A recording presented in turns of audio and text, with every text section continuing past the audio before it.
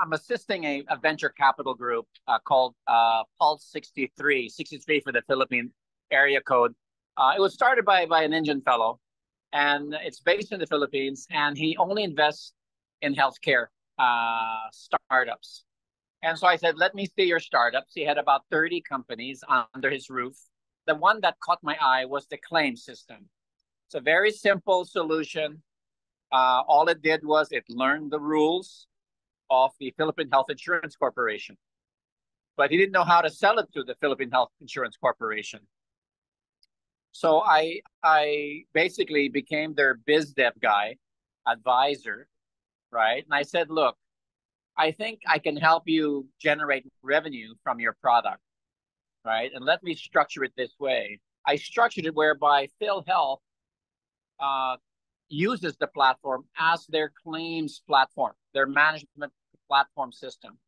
So all claims of the Philippines, all claims of every provider, that Philippine Health Insurance, the national insurer of the country, they spend about 200 billion pesos or 200 billion Indian rupees year on year. So every claim coming in will be checked at the provider site. So before they send it out electronically or physically, it's checked by AI. PDF files, images, data of the, what call it, procedure, the billings are all scanned PDF, and they're easily just fed into your laptop, cloud-based. Our AI Swift Claims ensures that every so-called line item is met for the claim. They make sure that the claim is within the standards of PhilHealth, that it is covered, and what percent is covered, so that the billing is correct. Do we cover 30% of a heart surgery? Do we cover 20% of dialysis, etc.? And we also make sure that that person exists. So we do some fraud checks too. We make sure that the person exists. He was at emergency ward on February 14 with a hernia or something.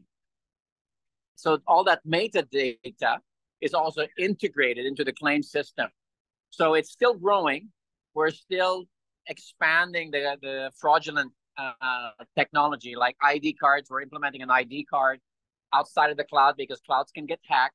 So we're putting resident data on an ID card that will be with the patient. That way, there's no hacking, right? We know that this person still has medical data secured in his ID card.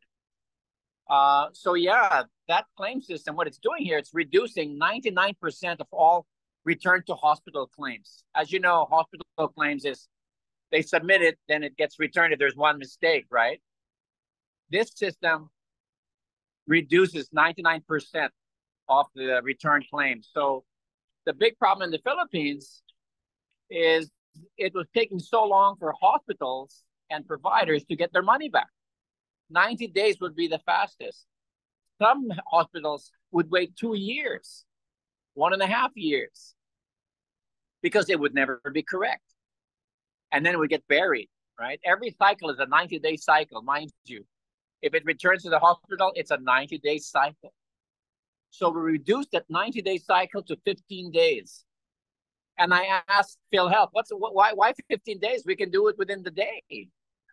Well, the banking system takes a week and a half.